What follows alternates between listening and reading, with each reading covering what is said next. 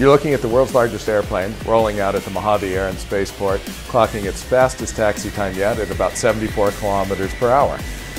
This is a milestone for this giant, soon-to-be flying beast.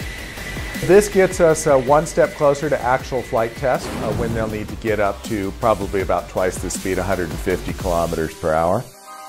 Paul Allen developed Stratolaunch in order to build a vehicle that will take rockets up to nearly the stratosphere and launch them into space.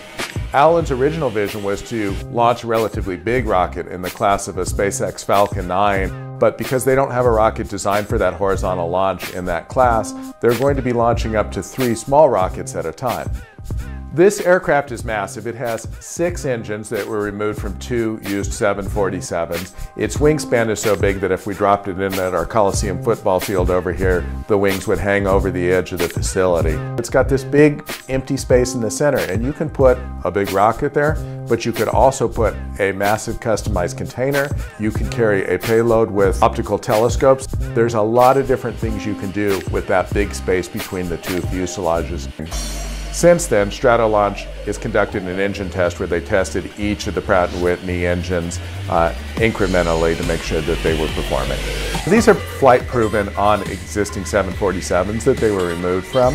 So they're testing not just the engines, but the engine mounting, the fuel supply systems, and everything involved in the control mechanism. At the end of the year, they capped it off with an actual taxi test where they tested out the brake systems, the hydraulics, and some of the control systems that will be necessary to move the plane on the ground and, importantly, make sure that it can land safely. This latest test updates that have been done to the system. In particular, they're testing the braking systems, they're testing the hydraulics on the control surfaces, they're testing the effect of the design under a decent airflow across the air surfaces.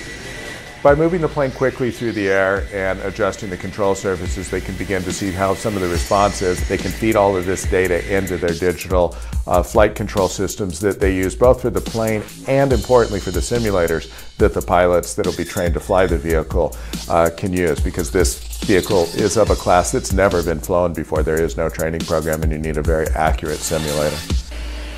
Looking at what they're doing now on the ground, I would expect that we may see this vehicle take off by the end of the year or next year. I think there's a great deal of promise for this idea of launching rockets from above the atmosphere, anytime at any orbital inclination. This gives incredible flexibility to potential future human spaceflight.